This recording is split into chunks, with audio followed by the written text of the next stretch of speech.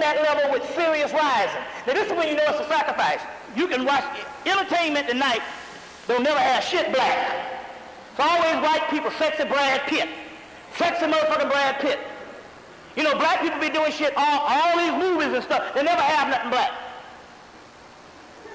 Then all of a sudden, man, we're going to count down. They started doing, we're going to come back tomorrow and tell you some more shit about Aaliyah.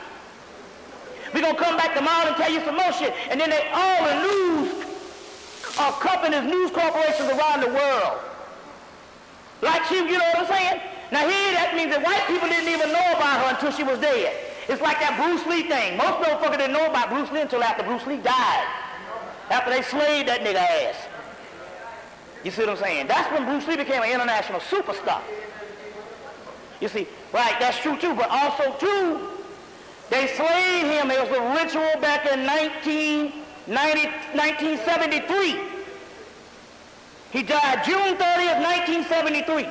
They slayed that nigga in 73 because they knew that they was going to drop Enter the Dragon around September of 1973. And Enter the Dragon was a ritual movie to kill the black man. Don't let nobody fool you. Where the fuck you think they got Jim Kelly ass on the movie poster hanging up in them goddamn chains? And not only did they kill him, it wasn't fucking enough to kill him.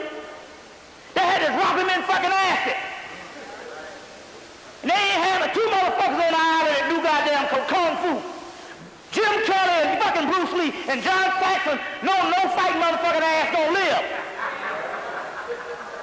He didn't take karate until 4 years after the damn movie.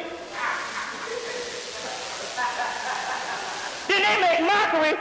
He gets his ass whipped in the beginning of the movie and Jim Kelly gotta help him out. No, motherfucker, you gotta make this move. Well, he was one of them smart brothers. He knew that that damn bottom was gonna fall out with that black exploitation shit. So he got into real estate. But he ain't no, so Jim Kelly one of them smart motherfuckers. He said, no, this shit gonna fall by 79. Our shit gonna be through. So Jim Kelly started dealing with him some damn real estate before the shit. But see, they knew, they said, no, we gotta get a motherfucker that look a certain way. We don't want no Yappa Hoto motherfucker up here kicking. We want a Jim Kelly with the real nice fucking afro. It's a fucking ritual. See what I'm saying? This is a ritual, and they had to kill Jim Kelly, but it was a ritual because look,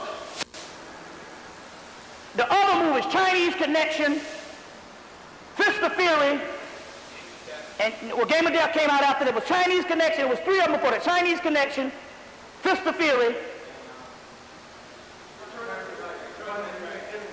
Return of the Dragon, which also aired after him, but it was completed. But Chuck Norris became an international superstar because of that. But the first one where they put the most amount of money was when Warner Brothers and them picked the shit up. And they said, this is opportune time to do a fucking ritual. This was right in the heat of the Watergate shit. They said, goddamn nigga done blew the damn whistle on the motherfucker up there. You know that damn nigga found him in the hotel and shit and called his master and ain't worked a day and died 2 years ago on the bus to Georgia. Never got a job again, the guy that blew the whistle on the shit. But this was right during the heat of Watergate. And they said, wait a minute. They took Jim Kelly out and they said, wait a minute. He's going to become an international superstar when they take him out. They had already made this movie and it was a ritual to kill the black man. And the Spirit told me this shit back in 73. This shit has bothered me for fucking damn near 28 years. It bothered me. And when the movie came, when they digitally remastered the shit in 97, and I was going to get a copy, the Spirit said, don't get that shit. That was a ritual to kill the fucking black man. You see? So they do these things. That's why the black man always dies on the other movies, on all the sci-fi movies, until they wanted black people to start saving them. Then they start living. Like one of the best movies is Pitch Black. Only motherfuckers who lived on that movie was two black people and one little white girl. You see what I'm saying? That one little white girl, but they had to kill the other white girl just to let her live. I said, that was a good-ass movie. This man, only two motherfuckers live in the movie. One more, that imam, alhamdulillah, and the black man.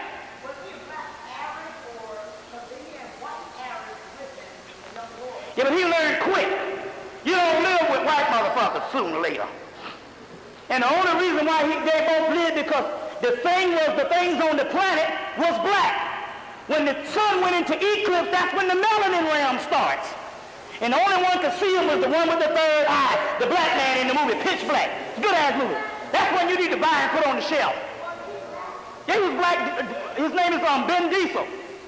He's a black guy. He's a black guy. He's a black guy. Now, but anyway, they do these particular sacrifice in these particular movies and stuff. They do this particular sacrifice, and when she completed, they didn't pick her for Queen of the Damned. Look, this book here, Anne Rice is top shit. Now that means they got people all over Hollywood just trying to be that. Anne Rice and they ain't gonna put no newcomer, Johnny Come Lately, or unknown in a major movie. Here's a bunch. She got one little movie, Romeo is bleeding, Romeo must die, and then the next thing you know, she's trying to complete the Matrix thing. But my point is why the hell you think all of a sudden this motherfucker getting all the goddamn work? You know, niggas got to work hard for years before you see him in some shit. All of a damn sudden, you know, she's been out for a while, but still, yes, she's basically unknown. Anne Rice and they ain't gonna put them in the movie now unless it's a sacrifice. Now the damn movie is gonna be a major ritual. This is how this shit goes. This is how this thing goes.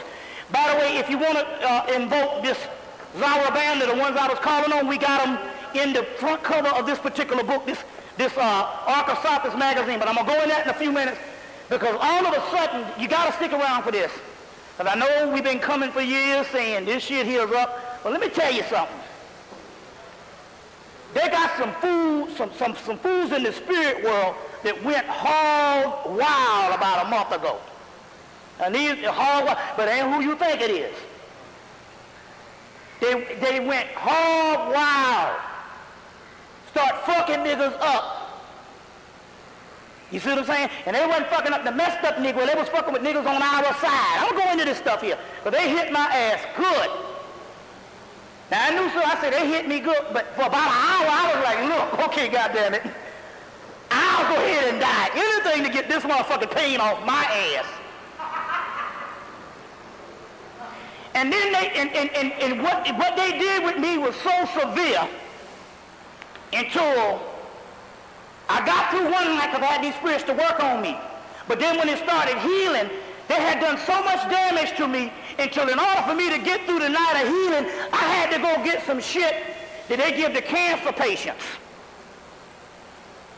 to relieve the damn pain. My aunt, you know, I got an aunt that's a goddamn pharmacist and shit. She the kind of motherfucker the white man say, we gonna put your head on this skateboard. Your body fucked up. We gonna cut your head off and put it on this skateboard.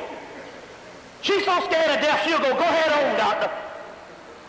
I just have to have my little son kick me around and roll me on that skateboard. So she had a little cancer in her ass, benign. And we say, Aunt Jane, we got all kind of herbal remedies to get rid of that. No, I think I'll go with the chemotherapy with the doctor. Ain't that a bitch? You got a benign cyst on your ass. We say, Aunt Jane, it ain't nothing. But see, only here's cancer. We can cure that shit. You can get somebody to massage that shit out. It's benign. No, I think I'll go with the damn doctor. When they had to get that shit cut off her ass in fall of 1997, she didn't get out of the fucking hospital till fall of 1998. They was like, this motherfucker got one of the best insurance packages in the world. So her ass became a major goddamn event for them niggas, because they kept her in there until they damn near almost killed her, until I had to do a ritual to get her out.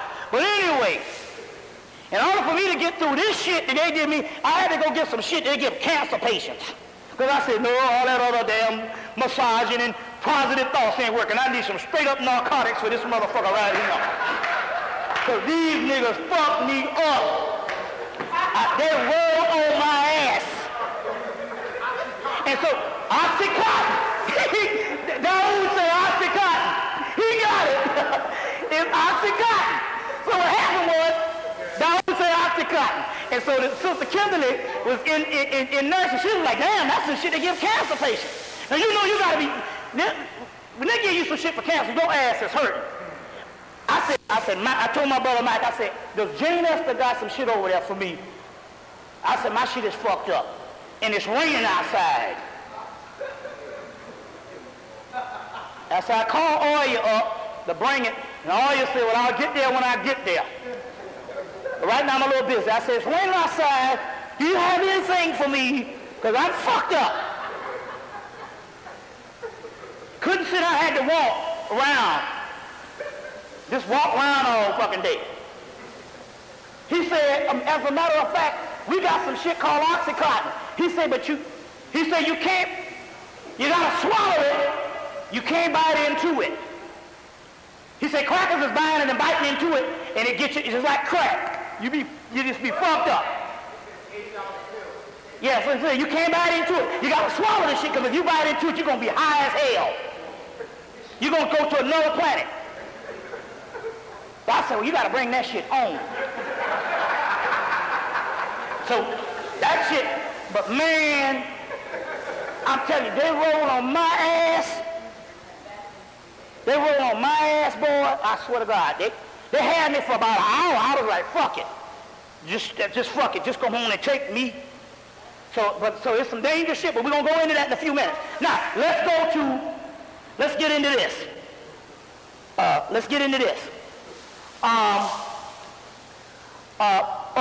Okay, let me get into this one last thing. Now, they got this racism summit that they had last week down in South Africa. But yet, all of a sudden, America got to pull out of it because the racism summit said that Zionism is racism. So what they're telling you that Israel is the 59th state and an invention of America, and under no circumstances does anything go against Israel that ain't America.